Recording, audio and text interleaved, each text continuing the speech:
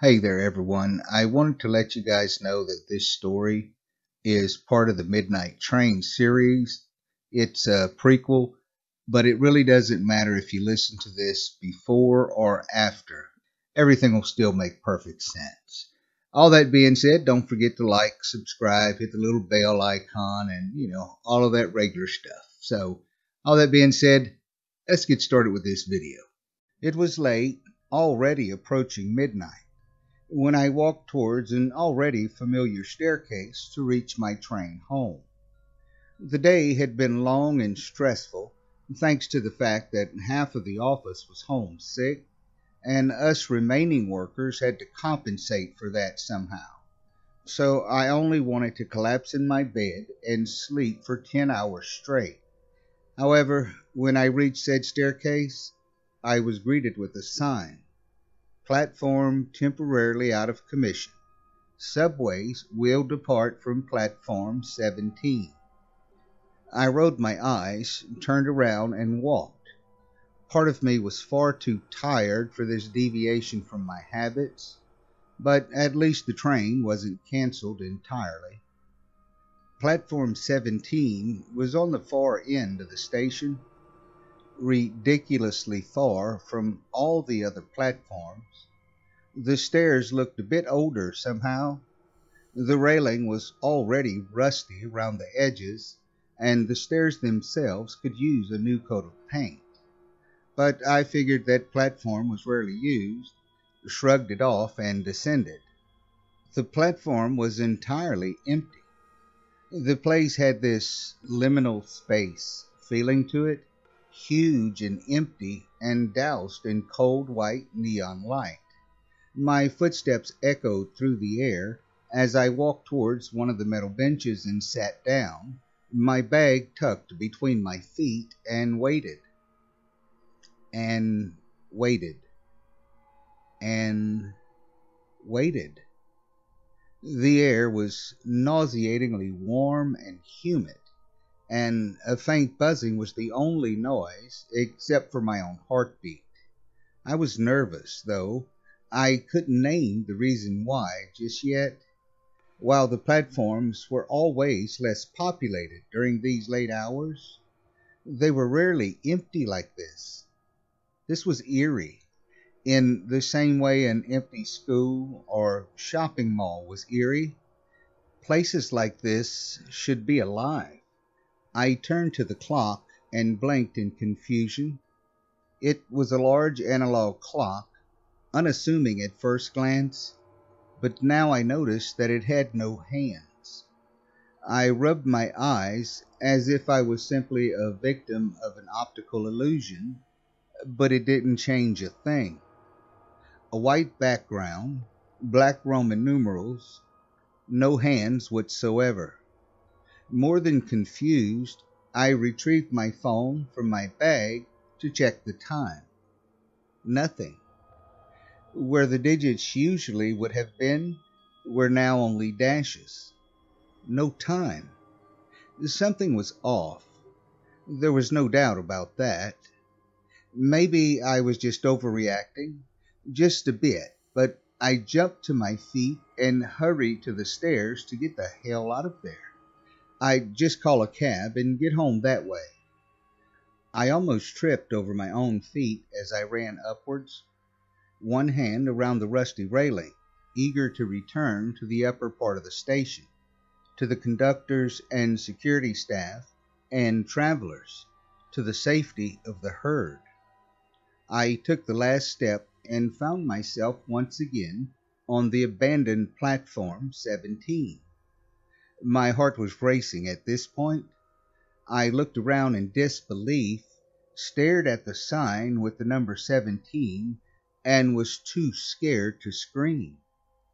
Giving in to my panic, I spun around and tried the stairs once more, hurrying to get up, up, only to find myself on the platform again.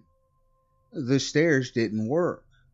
I didn't know how, because I had been walking upwards, and stairs weren't exactly something that could malfunction, but here I was. unable to leave the platform. All right then, I thought, and forced myself to breathe steadily. I just had to wait for the subway. I could do that. Then it would take me home, and I could sleep and forget about whatever this was. I walked over to one of the boards to see which train I had to take to get home. My hands were tightly wrapped around the handle of my bag, but not even that could hide my trembling. The board showed 3 trains. Nowhere was the destination of the first one. The second one seemed to be coordinates. Redacted was the last one. I shook my head, ran my fingers through my hair, tried to keep my breathing steady, and ended up falling to my knees. My entire body was shaking with sobs. This was terrible, and it was impossible, and I had no idea how to get home. Tears streamed down my face, sobs echoed through the empty space, and I finally gave in to my desire to scream until I had no air left. The police, I thought in a moment of clarity. I should call the police. No matter how insane my story sounded, with shaking fingers I retrieved my phone again, dialed the emergency hotline, and waited. "Hello," I whispered as soon as the ringing stopped. "Hello? Police?" "Police," it echoed back. "Yes, oh, thank God, yes, I'm trapped in a subway station." "Station," repeated the voice. "Hello?" Again the echo. "Hello." "Shit," I screamed in frustration as the curse was repeated back to me. I disconnected the call. Of course it didn't work. I stayed on the floor, phone clutched in my hand, and waited for something. Anything, really. I was panicking. My mind was blank. I couldn't think of a single thing to do except wait, and I didn't even know for how long I waited because the clocks still refused to work. When the first train pulled up, I was still kneeling and could do nothing but stare at the tinted windows. The doors didn't open, and after what could have only been a few seconds, it departed again. I forced myself to stand up then. If I had to wait here, I could at least sit on a bench and not on the floor. As I looked around, I suddenly noticed a person on one of the benches, and it made me jump. She was facing away from me, but she had long blonde hair and wore a short black dress and high heels. My first instinct was to turn the other way and run. I let out a shaky breath, swallowed hard, and made a single step forward. Not towards her and not away, just forward. She turned her head then, and her face was upside down.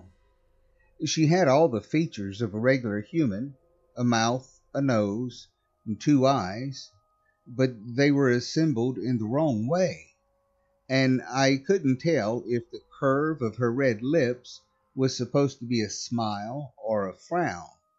A scream got stuck in my throat. I turned around and ran down the platform, away from the woman. Every few seconds I looked behind me, checking whether she was following me. But although I couldn't see her, I didn't stop. I was out of breath already. My lungs were stinging when I finally stopped, as my legs were about to give in. I found myself on the far end of the platform, where the neon lights could barely reach. $1? The voice cut through the silence, so unexpected that I screamed. I spun around frantically, looking for its source, and saw a beggar half hidden in the darkness, sitting on the ground with a bowl in front of him. $1? He asked again. $1, yes, of course, I have $1. I quickly reassured him and scrambled to get my purse out of my bag. If one of these things wanted my money, I'd give it to them, no questions asked. With shaking fingers, I took $1 from my purse and slowly approached the beggar. "Here, $1 for you," I told him with a nervous smile. I bent down to place the dollar in his bowl, but his hand shot forward and freakishly long fingers wrapped around my wrist. Another scream escaped my throat. But he didn't care. He just ripped the dollar from my fingers with his free hand, stared at me with pale blue eyes, and kept on holding me as he slowly put the dollar in his mouth, chewed the paper for what felt like several minutes, and swallowed.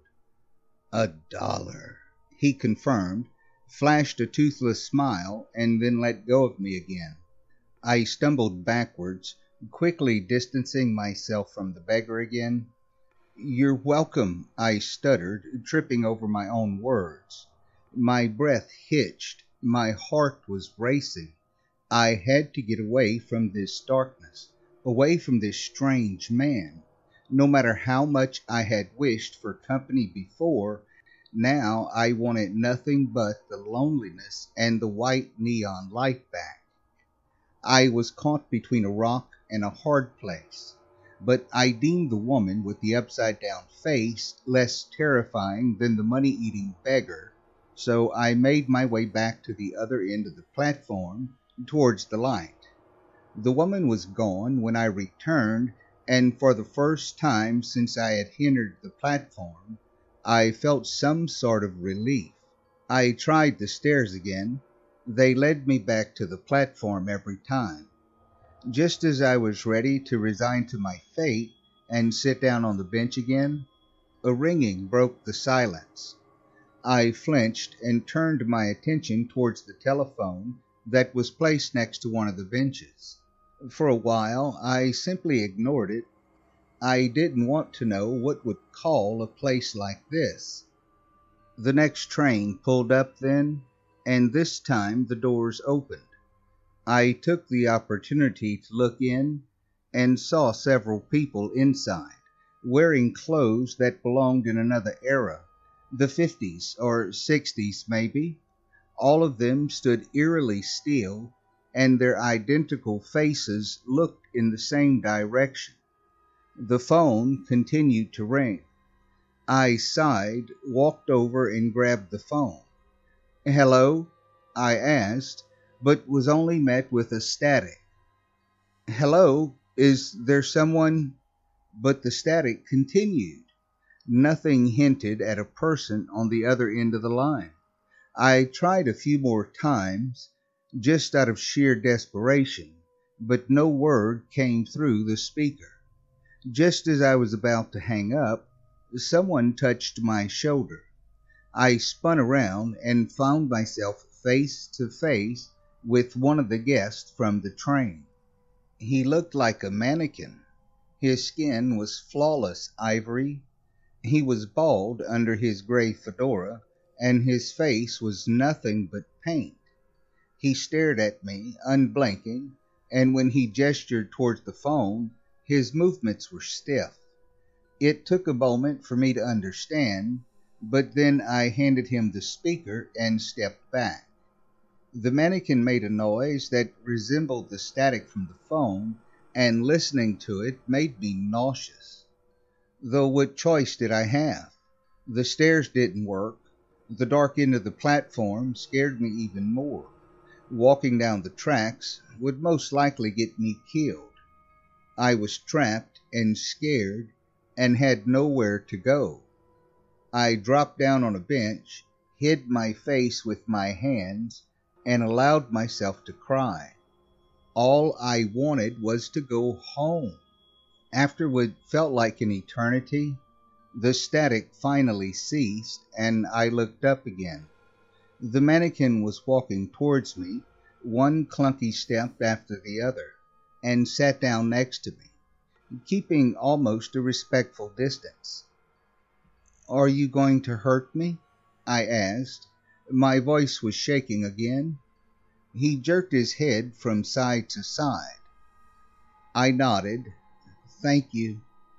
We sat next to each other in silence after that. I clutched my hands together and prayed that I would find my way home. I didn't want to die on a dirty subway platform. I didn't want to die at all.